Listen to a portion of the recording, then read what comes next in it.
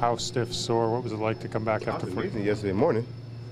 It's a little bit different today. Yeah. A little bit different. No, it's all right though. It's whatever. All that lactic acid. I feel good enough to play, so no, it's fine. It's part of the getting back and the getting back in shape, and you know, my body's a little bit sore, but you know, it's whatever. No one cares.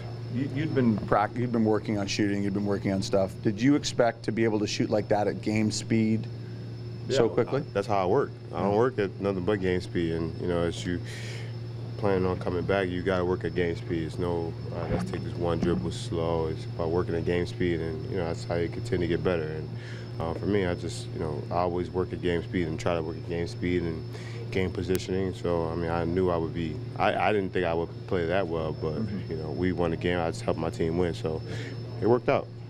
You had a chance, I presume, to look at some of the tape, and were there any of those lineups or any of those possessions with the new guys that went a little differently? A couple of them, nothing crazy. A couple of possessions where, you know, me and Serge communication, and me and PJ, but it was all just communication. It wasn't nothing where it was like you missed the assignment. No, it was just like, all right, this is where we want to do, and this is where it was going to be. So like one offensive possession and two defensive possessions, but other than that, it was pretty good. Is that because most things are basically simple? Yeah, pretty much. I mean, at the end of the day, you know, like I said, they were going to make the adjustments, and it was just about talking. It's not about, you know, this is that, this is that. It's not, you know, rocket science.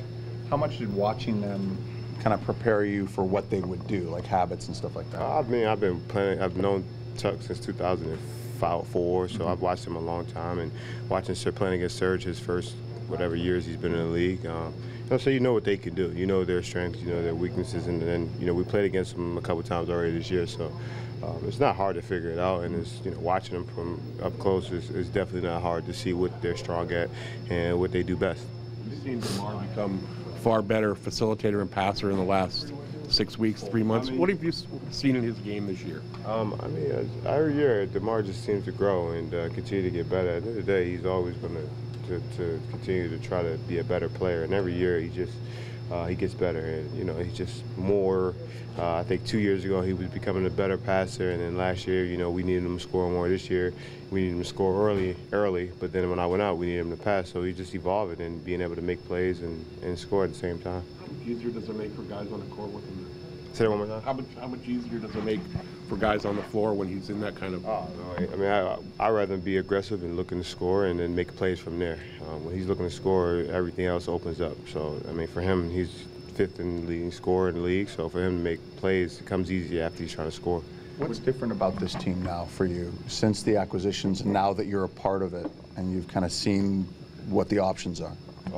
I mean, we're a good team. We just got to play together. You know, it's nothing like crazy different. We're a better team. We have Serge that's going to shoot the ball at a high level. PJ is going to shoot the ball at a high level. Those guys are going to be really talkative defensively and more, you know, we're going to be more ferocious as a group defensively. Hopefully, that's what we can bring, and that's what those guys can bring to us. Is there anything specific you're hoping to get done here over the next 3 games? It's just a matter of getting reps. Just making sure my body doesn't hurt after games and taking care of my body, and that's it. Just making sure my body's prepared for playing 40 minutes a night, 30, whatever it is. Just making sure my body's ready to take on that toll. A lot of times, or the last couple of years, this time of the year, you've been kind of coasting into the playoffs. Your seed's been secure. Is it a little, with you being off so long, is it kind of good? Do you feel a little more excited about the 3 games you do have left? Funny, me and we talked about this early in the year, like these last. We can't do that. We had to play, and you know, no coach, just, you know, maybe a game or whatever. But it's really good to play, and for me, it's just we decided that we were going to play no matter what this time of the year, and just go out there. And we felt like the last 2 years we started off in the playoffs slower because we didn't play and go to the balls to the wall, you know, from the last couple of games. Do you recall the East being this wide open at this point in the season at any point during? We still got to beat Cleveland. They're champs. So it ain't open until somebody knock the champs off. But you haven't seen any, like, defensively they've been a different team this year. Do you think that there's a vulnerability there that's changed? I don't watch them to figure out what they're doing defensive offense. I watch us and worry about us. You know, honestly, I don't. You know, I watch the games. I love watching them play, but I don't look at their schemes and what they're doing. I just watch basketball and just like it in general. I don't believe that you don't watch for schemes. You would all look behind you in the standings to see what's going on.